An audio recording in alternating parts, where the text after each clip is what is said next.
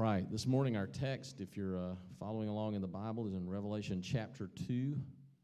Revelation chapter 2. That's a little hot up here on the stage. If you could turn the monitors back, if that's what I'm hearing, I'm not sure. Revelation chapter 2, beginning in verse 12. Give you a little bit of background before we actually get into the text. The book of Revelation is a little controversy about the date that the book of Revelation was written. A little controversy. There's some references in the book of Revelation that make scholars uncertain about exactly the time that was written. I favor a late dating, around 90 A.D. I believe it occurred as the church was entering into the Neronian persecution and was starting to experience some of the early stages of persecution of the Christian faith, the organized official persecution of the faith. And the context of the book of Revelation, of course, is that John himself has been the recipient of some of that persecution. He has been taken into custody by the Romans, by the Roman authorities who want to silence his voice. He's a very influential apostolic preacher and teacher throughout the region of Asia Minor. And they have taken him into custody. And legend has it, we don't know this for certain, but legend has it that they attempted to kill him in several different ways. And one of the stories that's told is that they tried to boil him alive in a pot of boiling water or boiling oil, and that when they took him out, he was unharmed. And it scared them so badly that they didn't know what to do with him. So they took him to a place that was reserved for the worst of criminals, a place where they abandoned criminals to basically live on their own and die, the island of Patmos, which in those days was a windswept, barren place. Nobody lived there. And they took the Apostle John and they dumped him there. And they left him to die. And it's here on this island that he receives the book that we title The Revelation of Jesus Christ. He literally receives from Jesus a revelation of himself, of who Jesus truly is. And it's an amazing book. It's a book that is filled with wondrous visions and stories, and it's a book that leaves people, I think a lot of times a lot of people read it and leaves them confused or baffled as to what the meaning is. But please, don't allow your confusion, if you will, to cause you to keep you from reading the book of Revelation. It is a powerful, powerful book. There is so much there that we can learn. And in the opening chapters of the book of Revelation, it starts and it says that John was in the Spirit on the Lord's day. Okay, so he wasn't on the island of Patmos complaining that God had dumped him there and had abandoned him. Instead, it says that on the Lord's day he was in the Spirit. He was worshiping. Okay, and as he worshiped, the Spirit of God began to speak to him, and he began to hear the voice of the Lord. And it said he heard a voice coming from behind him that was so real that he turned around and looked to see who it was. And this is where the revelation of Jesus Christ begins. He sees Jesus in his glorified form, okay? And Jesus begins to speak to him. And over the course of the next couple of chapters, Jesus is speaking to John a message, a specific message. Now, if you'll notice, if you look in your Bible, those words are in red. The words that are in red are where Jesus is actually verbalizing. He's speaking to John. That's why we put those words in red. And the words that Jesus speaks are messages to the 7 churches of Asia Minor.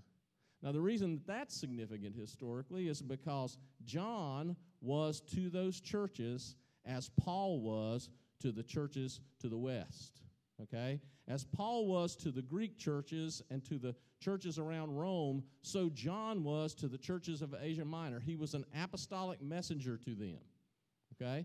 So these were people that John knew. The people that Jesus is talking to in these messages were people that John was intimately acquainted with. Many of the people in these churches, John had led them to Christ himself personally, okay, or had been directly involved in their discipleship, in their mentoring. He knew each one of these churches intimately. So as Jesus begins to speak, it's not just some abstract word, okay?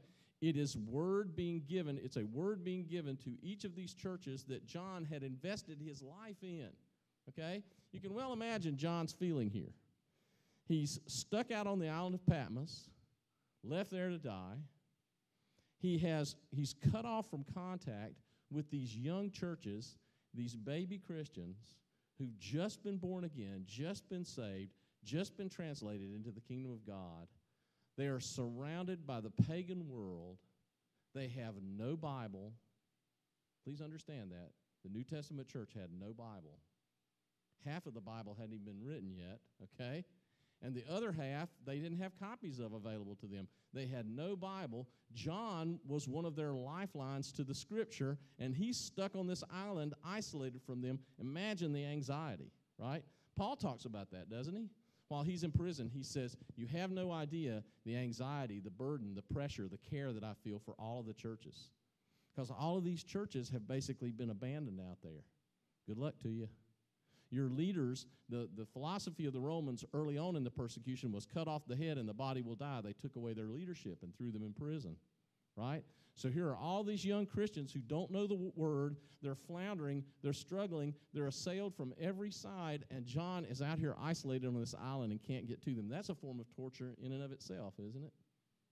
Now, that's why I believe that when Jesus appears to him, the first words Jesus speaks are to these churches. Not to John. It's to these churches. It serves a twofold purpose.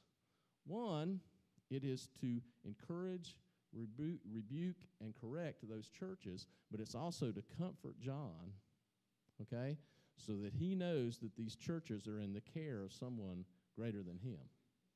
Amen? That these churches are still in the care of the great pastor, the shepherd of the sheep. That Jesus has not forgotten the churches that John has poured his life into. That he is still intimately involved in their lives, and he has a word to speak to them. Now today, I felt like the Lord impressed upon me to focus on one of those churches in particular, okay? And that is the message to the church at Pergamum. The message to the church at Pergamum. So I want to start off reading this text. It says, to the angel or the messenger of the church in Pergamum, write the words of him who has the sharp two-edged sword. I know where you dwell, where Satan's throne is. Yet you hold fast my name, and you did not deny my faith, even in the days of Antipas, my faithful witness, who was killed among you, where Satan dwells. But I have a few things against you. You have some there who hold the teaching of Balaam, who taught Balak to put a stumbling block before the sons of Israel so that they might eat food sacrificed to idols and engage in sexual immorality. So you have some who hold to the teaching of the Nicolaitans. Therefore, repent. For if not, I will come to you soon, and I will war against them with the sword of my mouth. He who has an ear to hear, let him hear what the Spirit says to the churches. To the one who conquers or overcomes, I will give some of the hidden manna, and I will give him a white stone with a new name written on that stone that no one knows except the one who receives it. Okay? Let's start talking about where the church of Pergamum is and why it's significant. You'll notice in the text, in a couple of places there, he says, you live where Satan dwells. Did you notice that? The reason that jumps out to you is because that's kind of a strange expression. You know, I know where you live. Now, I expect that God does know where I live, don't you? And that God knows where you live. God knows that I live at 1252 Macedonia Church Road. And that right now I'm at 1275 Tasker Road. So, of course, God knows where I am. But that's not what he's saying. He's saying, I know the place where you are. I know Pergamum, okay? I know that it's the place where Satan dwells. What does that phrase mean, where Satan dwells? Well, it's really interesting. Pergamum was, first of all, a center of pagan worship. Today, there's a city still standing there. In fact, most of Asia Minor is part of what we call Turkey today, modern-day Turkey. There's a city still standing there. Today, that city is called Bergama. Today, that city is ruled by Islam, okay? But towering above the city of Bergama, it's right on a harbor overlooking the sea. Towering above the city of Bergama is a mountain. And on the top of that mountain are the only remains left of ancient Pergamum. This once great city of the Roman Empire has long ago, many centuries ago, crumbled into dust. The only thing remaining of the ancient ruins of Pergamum stands on a mountain overlooking the city. And the reason that was preserved was because at one time it was the largest temple of pagan worship in the entire Roman Empire, larger even than the Parthenon, a gigantic temple that occupied the entire top of the mountain. In fact, right next to that temple is an amphitheater that is almost as large as the amphitheater on Mars Hill in Athens. Okay? It's a gigantic site, and it was a place where pagan worship took place practically 24/7. Not only was there one great temple there were actually two built side by side. One of those temples was to Zeus. Okay? Now, I don't know if you know the significance of Zeus to the pagan people of that day, but Zeus was the Mac Daddy of the gods. Okay? He was where all the other gods came from. All the other gods were godlings compared to Zeus. Okay? Zeus was the father of the gods. He was above all the other gods. And so there was a magnificent temple to him. There was also a magnificent temple built to Aeschylus. Now, how many of you ever heard of the god Aeschylus? Anybody? Nobody? Anybody in here a doctor, a physician? Anybody know a doctor? Okay, right? You've seen the symbol, no doubt, of the medical profession, haven't you? What is the symbol of the medical profession? It's a snake wrapped around a pole. You ever seen that? Okay? Many people mistakenly think that's taken from the Old Testament. The rod that Moses carried, or the staff that they lifted up, and the bronze serpent was wrapped around it. But that's not correct. It's actually the symbol of the god Aeschylus, the serpent god of the Roman Empire, who was the god of healing and of medicine.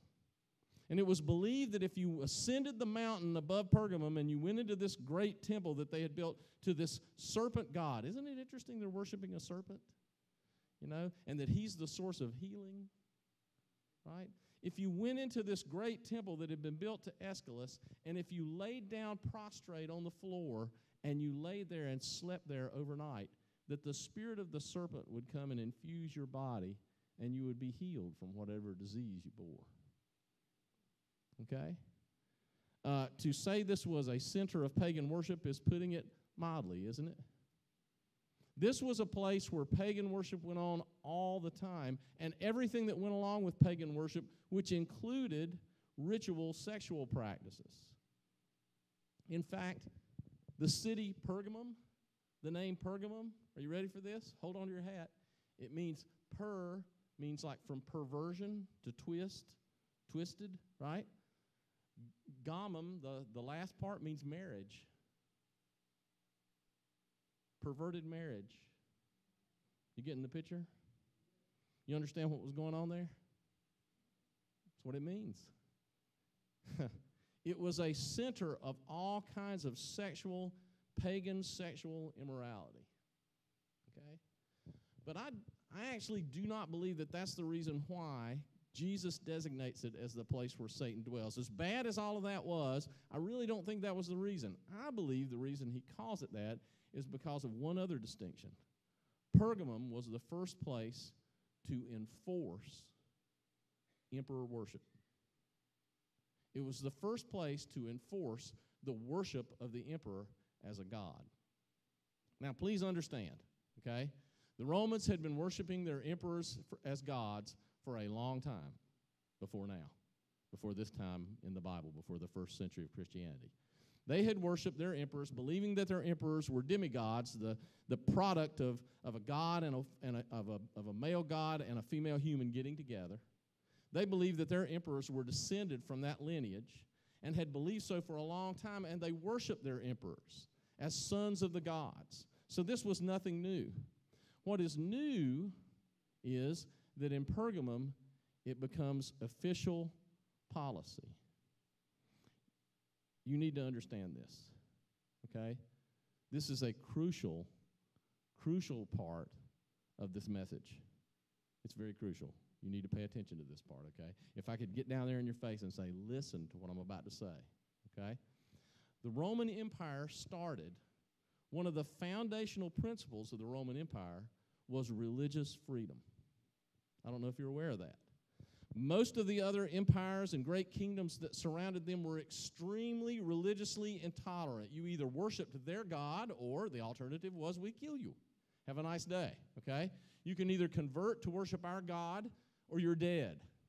The Roman Empire took a completely different approach. They said, we can tolerate the worship of any god. You can worship whatever you want to. You can worship Zeus, you can worship Apollos, you can worship Aeschylus, you can worship the trees or the rocks. For that matter, you can even belong to this obscure Jewish sect that worships this man they claim raised from the dead named Jesus if you want to. We're okay with that. Theirs was a policy of absolute neutrality as far as religious freedom is concerned. In fact, you couldn't have picked a better environment for Christianity to take root and to grow than the Roman Empire. They were up to that point in history, they were the most religiously tolerant people on the face of the earth. It was a perfect hothouse environment for Christianity to explode. Are you hearing me? Therefore, Satan's primary strategy was going to be to put a stop to that. He could not allow that kind of religious tolerance to continue. He had to figure out a way to make tolerance into intolerance. Otherwise, Christianity was going to take over. It was going to own the Roman Empire before long. Okay? This was a place where you were free to worship whatever God you wanted to, and these Christians were the newest sect of some strange religion, but they were growing like mad, and the reason they were growing like mad, my friends, is because they had the power of the Holy Spirit. People were being converted in large numbers, and the enemy stand here watching this, and he said, if this continues down this path, I'll never be able to stop the growth of this sect. Okay? That's why it's so significant that Pergamum is the place where emperor worship became official policy. You say, why did emperor worship, which had been going on for hundreds of years before that, suddenly become official policy? You're required to worship the emperor. Very simple. It became a test of patriotic loyalty. It became a test of patriotic loyalty. You either worshiped the emperor or you were not a good Roman citizen. If you could not offer worship to the emperor, who was, after all, a descendant of the gods, and it's from the emperor that all of our rights come, all of our rights are granted to us by him. We live at his good pleasure. He gives us this great and wonderful democratic society that we have, right? All of the principles and ideals of the Roman Empire, he is the physical embodiment. He's the representative on earth of all the ideals of the Roman Empire. Therefore, if you were a true patriotic Roman citizen, you should have no problem showing your allegiance to the empire and to the emperor by offering him worship. And every one of you in here should be going, wow, bells are ringing. Lights are going on. Okay? We're living in those days. We are reliving that history. And you say, Pastor Don, I don't believe that. Well, okay, don't believe it. I'll give you about 10 more years, and then I'll check back with you and ask you if you believe it now. Okay? We are reliving that history. History is recurring. Because just as they were required to swear an oath of fealty to the emperor, and if you could not swear an oath of fealty to the emperor, therefore you were not regarded as a true Roman citizen, in the same way, we are slowly but surely substituting the state for God, and trust me, when that process is complete, they will demand worship. They will demand worship. If you don't believe it, wait and see. If you don't believe it, wait and see. Okay? They demanded that people worship the emperor. Now, let me tell you something. It was benign. It was benign. They didn't make you go into a temple and prostrate yourself before an image of the emperor and grovel before him. No, no, no. They made it easy for you. They made it convenient to be an emperor worshiper. Like driving through at McDonald's. They made it easy. They bent over backward to make it as easy as they possibly could. Why? Because they knew they had all these people of all these diverse, different religious backgrounds. So the only way in which to appease the principle of emperor worship while at the same time keeping all those people of various religions happy was to make it just very, very simple. All you had to do when you went by the temple, pinch a little piece of incense, burn it in the fire, and you were completed with your obligation. That's all you had to do. That's all you had to do. You had to publicly show your loyalty by burning incense to the emperor's image. You know what the Christians said? Nope. Not going to do it. We don't owe our loyalty to him. We owe our loyalty to a higher power that stands above him. Our loyalty is to the King above all kings, to the Lord above all lords, to the Emperor of emperors. We will not offer worship to a man. So the Roman authorities said, wow, what are we going to do about these Christians? You can read all this stuff. They've got there's letters where they wrote back and forth to one another trying to figure out what they were going to do about the Christians. You know what they came up with? They came up with another compromise. They said, we'll write a letter. If you will forswear that your ultimate loyalty is to the emperor, we will write a letter on your behalf saying, guess what? It's a get-out-of-jail-free letter. It's a letter saying, yes, this good citizen of Rome has forsworn their loyalty to the emperor, and therefore they are not required to offer incense to the image of the emperor because they have given an oath of their loyalty. You know what they called that letter? It was called libella, and it's the word that it's where we get the word libel from. The Christians labeled it as slander. They would not sign the letters. Nope, not going to do it. We worship a king that is above your king. We worship a Lord that is above your Lord. You hear me?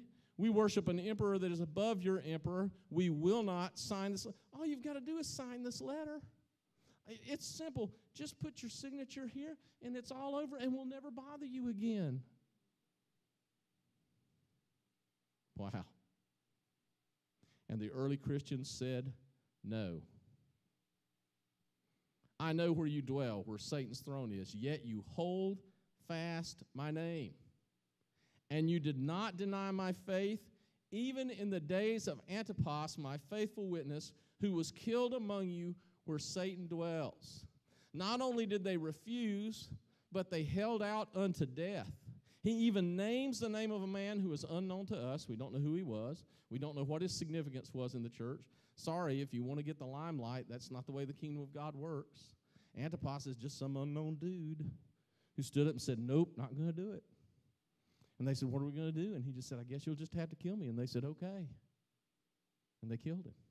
And he said, you did not deny my faith, even in the days when they martyred Antipas. You still stood strong. How many of you know that that is a rousing commendation from the word, from the lips of Jesus? Would you agree with me? I would say that that is a commendation of faithfulness. That's like having a medal pinned on your chest by the King of Kings and Lord of Lords. You did good. You stood faithful. In the midst of a terrible time of pressure, when you were being pressured to cave in, you stood faithful. I would say, to be honest with you, they did better than most American churches would do. Wouldn't you? Wouldn't you agree with me? Wouldn't you agree that under that kind of pressure, most Americans would just go, well, it's just a little signature. What's it going to hurt? You know? I mean, I'm not really worshiping President whoever, you know. I'm not, and by the way, this isn't anti-Obama. This is anti-anyone who claims power that stands above God, whoever it is, Republican or Democrat. Okay? And he says, and we would say to ourselves, oh, it's just a little compromise. It'll be okay. It'll be okay. I'll just sign my name. It'll be all right. These guys wouldn't do it. They were so devoted to Jesus, they said, no, we will not do it. But unfortunately, the text doesn't stop there. He said, but I have something against you. Those are sad words. You don't want to hear those words from the mouth of Jesus. I have a problem with you. Here's the problem. You have among you. You have among you. Notice he doesn't say you. He says you have among you. I'm going to quit preaching now, and I'm going to start meddling, so I'm just warning you ahead of time. This might be a good time for you to check out and start thinking about the reruns of your favorite show or go to the bathroom or something, because we're getting ready to hammer, okay? The Jesus hammer's coming out, okay? He is addressing the fact that this church is doing good. You guys, this church is a church that's standing in the midst of pressure and persecution, and he says, but you have in your midst, you have people among you that are doing things that I don't approve of. Wow. You know? The time has come that judgment must begin at the house of God. And if the righteous scarcely be saved, where shall the ungodly and sinners appear? Jesus is about cleaning his house. Okay? Jesus is about cleaning his house. I'm going to say something, and because I'm associate pastor, I can say it and get away with it. There are people that need to leave this church. There are people that need to leave this church. It's a fact. And I can say that honestly about every church in Winchester, because there are people there that are hindering the movement of the Holy Spirit through their attitude, through their behavior, through their actions, through their rebellion against leadership. I could go on and on. I could list a laundry list. There are people that need to leave those churches. If Jesus were here, he would say the same thing. I commend you. You stand faithfully for the Word of God. You stand fast in the midst of societal pressure. I'm glad you're doing it, but I have something against you. You have people there. You have people there that are keeping that church from reaching its full potential. Now, I know you don't believe that, so I'm going to illustrate it to you from Scripture, okay? The tendency among us is to think that God judges us as individuals. So as long as my heart's right and as long as my family's right, then everything's all's right with the world. No, that's not how it works. The church, this body, is judged corporately, not individually, okay? Joshua enters the land of Canaan. Goes up against this big giant city, this walled city, this powerful city. Those of you youth that were in my Sunday school class, you know we talked about that this morning, right? The city of Jericho, a city so powerful that no man could overthrow it. Walls so thick people lived inside it. This place is a fortress, man. Nobody getting in there. God says, I've got a strategy for getting in there. March around the city and blow horns. What? What are you talking about? March around the city and blow horns. How many of you know that most of us would have said, God, you're cuckoo, man. Those walls are 100 feet thick, and you're telling us to march around the city and blow horns? March around the city and blow horns. So they marched around the city and they blowed horns. You know what happened? Those walls crumbled into dust. It says that they marched up in rows into that city and killed every pagan in that city. They marched up by rows. There was nothing to stop them. On to the next city. Ai. Ai is up a little branch up at the end of a canyon. It's not very well defended because it's surrounded by mountains, and besides, Jericho's down at the mouth of the canyon, so they didn't have to defend themselves because they had Jericho to protect them. Guess what? They ain't got no Jericho no more, right? The Israelites are advancing up this little dead-end canyon toward this town. And Joshua says, "Who's going to go with me?" And the guy and his fighting men, who by the way were just ragtag Israelites, they weren't trained warriors. Proof of that's getting ready to happen in just a second. Okay, They're going up there, and they said, we don't need everybody. Just send a couple thousand with us. This place is small. We can take this place easily. They went up, and the men of Ai came out and beat them so bad that they chased them all the way back down the canyon into the plains of Jezreel. They killed 36 and wounded God knows how many others. Joshua fell on his face. Good place to be at that moment. But you know what Joshua says? He said, God's, what's wrong with you? You know what God said back to him? He said, Joshua, ain't nothing wrong with me. Get up on your feet. He said, there is compromise in your camp. Someone has held back. Remember the city of Jericho? I told you that everything that was silver, gold, bronze, all the precious metals of that city were to be kept and to put into the treasury for the house of the Lord, for the temple that will one day be built. And I intend for every ounce of that material to go toward a temple that I'm going to dedicate for my worship, and it is set aside, it is devoted unto the Lord, and no one is to touch it. One guy, you hear me? One man named Achan took some of it and hid it. And because of him, 36 men are dead, countless others wounded, and the Israelites are fleeing before their enemies. One person. Are you getting my drift? It took one person to defeat the Israelites. One man who was compromised. Just one. The Apostle Paul in the New Testament. You say, well, that was Old Testament, Pastor Don. How about some of the New Covenant stuff? Well, let me give you some New Testament. The Apostle Paul says that when the church comes together, he said there's a problem here. He said because a little leaven leavens the whole lump. Now, any of you are cooks, you know what he's talking about, right? You take a little bit of that yeast, stick it in that flatbread, and that flatbread's not flatbread anymore. It expands and it rises. And he says, there's a problem. He said, many are sick among you and many are dead because there's compromise in your fellowship. He didn't say everybody in the church was compromised, did he? He said, no, there's leaven. There's the influence of sin in your camp.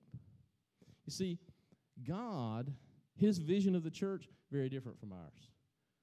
Very different from ours. His vision of the church is an army, united in the power of the Holy Spirit, bonded together by the chains of the love of Christ that bonds them together like a family, moving forward in Jesus, in the power of the Holy Spirit. That's the vision Jesus has for the church. Like a mighty army, we used to sing it, moves the church of God. Okay? That's the vision Jesus has for the church. Instead of, what's wrong with the pastor? Why is he driving that car? Why is the carpet so dirty? You know? Why are the walls stained? Why is this? Why is that? Griping, complaining, fighting against one another over petty stuff. Petty stuff. Stuff that doesn't matter. Do you really think Jesus is going to care about 90% of the stuff that we get so bent out of shape with one another over? In the final analysis, on the day of judgment, is God going to say to me, now, Don, about that time when brother so-and-so didn't hold his mouth right when he spoke to you, we're going to sit that straight today. No! It's so petty, and yet we are divided one against the other. Listen, I have a few things against you. You have some there. You have some there. Now, let's go on and see what those some were about, who hold the teaching of Balaam. They taught Balak to put a stumbling block before the sons of Israel so that they might eat food sacrificed to idols and practice sexual immorality. So also you have some who hold to the teaching of the Nicolaitans. Now, we don't know a whole lot about the Nicolaitans, but we know who their leader was. And it was a man named Nikolai. That's how they came to have the name the Nicolaitans. Okay? And here's basically what he taught. He said this. He said, we are saved. Our spirit and our soul is saved. Eternally saved. We can't be separated from God. There's nothing that can happen that can separate my saved spirit and soul from God. But our flesh, it's evil and corrupt. And it can never, ever, ever be redeemed. Therefore, it doesn't really matter what your flesh does. long as your spirit and soul are saved. Now you say, Pastor Don, I would never believe that kind of stuff. Well, you know, what's really odd is a lot of people live like they believe that. I got to tell you something. Your flesh is destined for redemption. Your flesh is going to be saved. Do you hear me? The last enemy to be defeated is death. Your flesh is going to be raised from the dead, glorified. Okay? Your whole man, spirit, soul, and body is meant to be sanctified unto the Lord. Okay? These people were being taught that basically, hey, since it's your flesh and your flesh is evil, there's nothing you can do about it. Sexual immorality is okay. It's okay. Well, Pastor Don, I don't believe that. Well, wow. Could have fooled me. I talk to your kids. I know what goes on in school. I know what's happening. I'm sorry. I know what's happening. And there are people out there who truly believe they're born again, they're saved, they're going to heaven, and they're indulging their flesh in all kinds of sinful behavior. We may not, from the pulpit, proclaim the doctrine of the Nicolaitans, but many in the pew are living like the Nicolaitans. Judgment must begin at the house of God. Okay? And as long as that continues, we say, I want revival. Not going to happen. Not going to happen until there's genuine repentance. God, I want you to move. I want you to heal the sick. I want you to raise the dead. I want to see us cast out demons. I want to do the stuff they did in the New Testament. So do I. So do I. I do too. I want to see it too. Look around you. You see a whole lot of it going on? You say, well, you know, some churches, I love the churches that excuse that stuff by saying, well, that was for back then. Hadn't read that in my Bible. I've read the Bible from cover to cover. Best I can figure, we should still be doing the same deeds. In fact, Mark chapter 16 says, these signs shall follow them that believe. In my name they shall cast out demons. They shall speak in new tongues. They shall take up serpents and not be harmed. By the way, that doesn't mean the silly practice of putting snakes in a box and waving around at church. Okay? It's basically saying that as long as you're in the stream of what God is doing, you can be immune from the attacks of the enemy. Right? If the church is where the church is supposed to be. I'm just saying. Read your New Testament. Do you not read your New Testament sometimes as a Christian and get disappointed? I do. I read it and I compare it to what I see and I go, what's the matter? What's wrong? Am I failing somehow, God? Am I missing the mark? What am I doing? Show me what I'm doing. Let me cleanse my life. But then I start talking to Christians and I find out what's going on. They've been out of joint with one another over something that somebody said, or they're mad about something over here at this church, or they're angry over there, and they're divided 4 ways from Sunday. And everybody's got their pet doctrine. I'm a Calvinist, I'm an Arminian, you know, I'm this, I'm that, you know. And we're divided 100 different ways. And when you actually talk about Christians getting together to pray for our community, you can't get 15 people to show up. And yet they're so concerned that their children are going to hell and their schools are going down the toilet, but you can't get the people to pray. What in the world? Like a mighty army moves the church of God. It's almost a joke. It's almost a joke. You have among you those who hold to this teaching, therefore repent. Now let me suggest to you what that means, okay? Think about this text for just a minute. He's writing to people and telling them, you have people among you. Therefore, I'm holding you accountable for people among you. He's not writing to the people who hold to the doctrine of the Nicolaitans, is he? He's writing to people who tolerate the doctrine of the Nicolaitans, isn't he? Notice the tone of the letter. It's not written to people who are believing the doctrine of the Nicolaitans, no. It's written to Christians who are looking the other way while the doctrine of the Nicolaitans is being proclaimed right among them. Would you not agree? Isn't that what the context seems to indicate? He's not writing to Christians who believe it. He's writing to Christians who are allowing it. Therefore, how do you repent from that? Somebody tell me. Bingo. We have a winner. Thank you, John. We have a winner. You kick them out. You put them out of your fellowship. Wow, that's harsh. Sorry. Go to 1st and 2nd Corinthians, and you'll see the Apostle Paul gives the remedy for that kind of thing there. He says, first you go to them one-on-one. If they won't listen to you, then you go back to them with church elders. If they won't listen to you and the church elders, then you take it before the church. And if they won't listen to the entire church, then you put them out of your fellowship. Wow. See, I'll just say this, okay? Stick my neck out again, and like I'm not already. I'll stick my neck out again and tell you this, okay? The Bible is the cure for a lot of our foolishness today. If we would just do what it says. If we would just do what it says. Paul says, I love this, Paul says to the Ephesians, he says, to the unruly among you, I say this, I'm coming. And he says, would you rather me come with gentleness or with a rod? And I don't think that those are empty words. Now, I don't think it literally means Paul's going to take the paddle and paddle a bunch of adults, okay? Who knows? Maybe they need it, right? But I do believe it means that Paul, when he gets there, is going to exercise church discipline as an apostolic commander in the army of God. And he's going to go face to face with these people and say, what's going on? And if he can't get it resolved, they're gone. You know? They're gone. Listen to me. Everything that God wants to do in this city depends on the state of the church. It does not depend on the state of Jesus.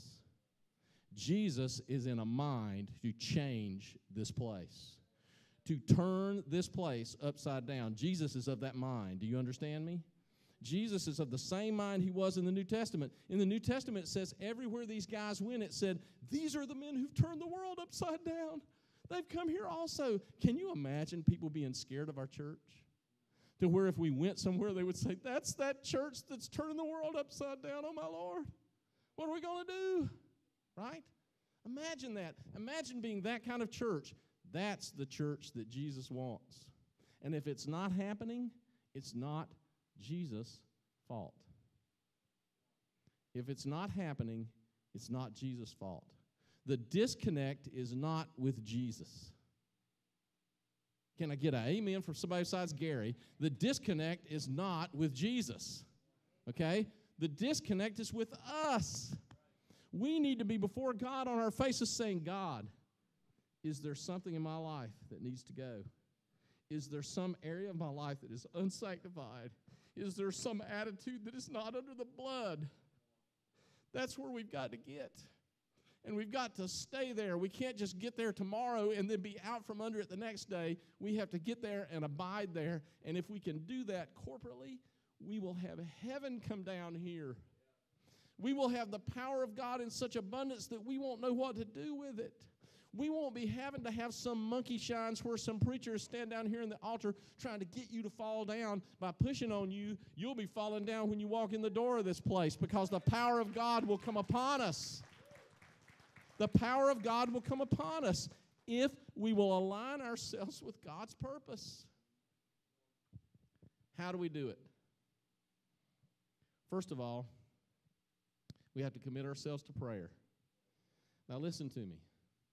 I'm not talking about some formalized, ritualized, I'm going to pray at 6 a.m. every morning, because no, you won't.